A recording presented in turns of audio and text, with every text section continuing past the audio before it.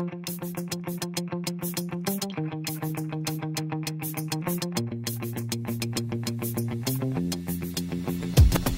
Jim from Jimalax. In this video I wanted to talk a little bit about the engineering and design work that went into the creation of the Aries lacrosse head by Jimalax.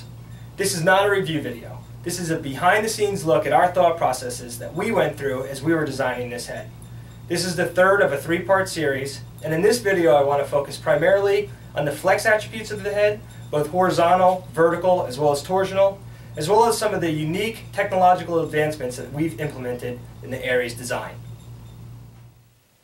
Flex, and the direction of the flex, was a key consideration when designing the Aries. The combination of the mid-rail and the supports gives the Aries extreme vertical strength. No matter how hard I try and bend it in this direction, I can't. And that's important because when you're throwing or passing and someone nicks the front of your head, you don't want the head to deform. You want the head to basically just bash through whatever is in its way in that direction. Compared to vertical pocket flex, which is best when it's essentially zero, horizontal pocket flex actually helps. If you get attacked from the side, you want your head to bend, and the Aries is actually quite flexible in this direction, as you can see. Finally, all the torsional flexibility of the Aries is concentrated in the upper half of the head.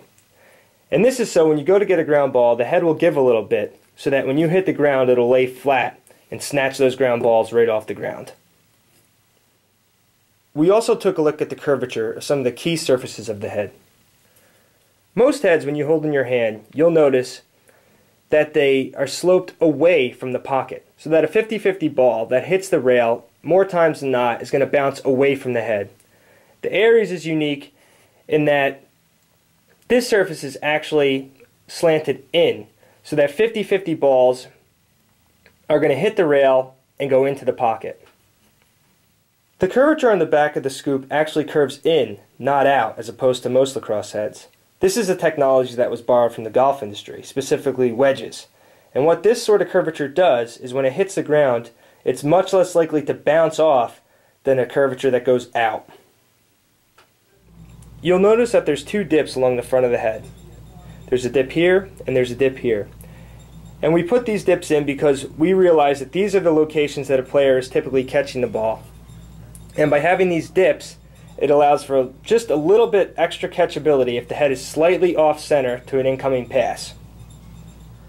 Finally, the shapes at the bottom of the Aries are meant to represent the face of a Greek warrior, which ties in nicely with the Aries' name, which it shares with the Greek god of war. If you're interested in the Aries head, please head over to www.jewellacrosse.com, where you can find additional information about the Aries, as well as the option to purchase one. If you'd like to check one out in your local lacrosse specialty store, please ask them to bring one in as a demo head. Jimalax has relationships with most stores out there, and we'd be happy to send one into the store, but they need you to ask to want to see it.